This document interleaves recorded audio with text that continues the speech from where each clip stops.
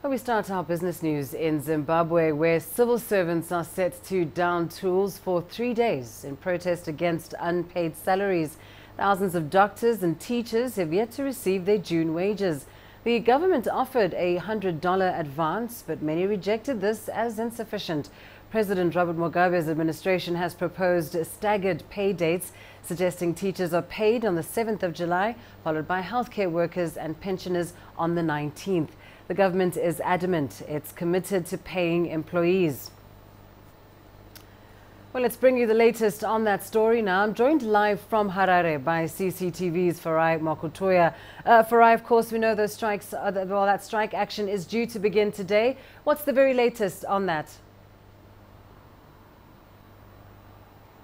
Well, Lindy, that strike action, as you quite rightly say, is supposed to start today. But I've been to some key government offices this morning. I've been to a few schools in Harare CBD, and it's pretty much business as usual and no disruptions there. I've spoken to the unions that represent civil servants, and they've said that, they've called on their members to down their tools until they get paid or for the next 3 days.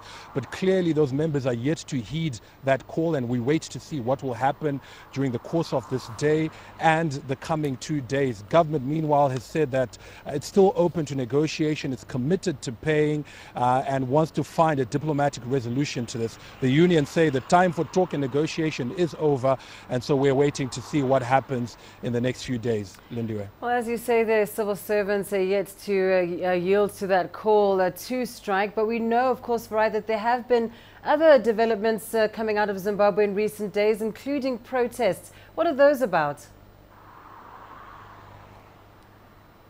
Well, it started last Friday with some protests at the Beitbridge border post. They forced the closure of that border post, and that was cross-border traders protesting a new regulation that restricts imports from neighboring countries.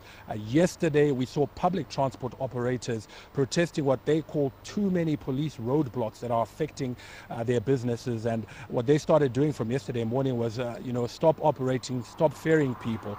Unfortunately, those protests degenerated during the course of the day, and there were skirmishes in some parts of Harare, in particular an area called Epworth, where police and residents engaged in some running battles. Police had to use tear gas and water cannons to disperse those protesters.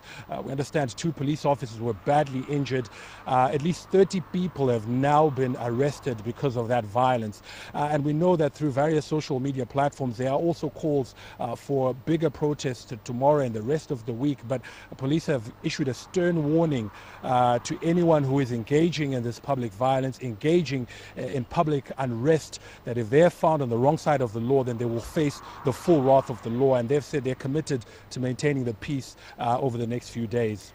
Well, we understand that Beitbridge border post was closed at some point. What's the latest on that? And are South African authorities getting involved in keeping the calm in the area? Well, the Beitbridge border post has since reopened. It is business as usual. There is maintained, obviously, a big security presence there. But Revenue Authority officials say it's back to business as usual. The minister responsible has said that it's business as usual. He said he's engaged his counterparts in South Africa to help maintain the peace. But certainly, in terms of business and diplomatic relations between the 2 countries, no issues there. And more crucially, there's no going back on that new statutory instrument. Those requirements and those regulations that limit imports remain in place. But crucially, business as usual back at that border post. All right, thanks very much, Farai Makutoya, with that update on developments coming out of Harare, Zimbabwe. Thank you.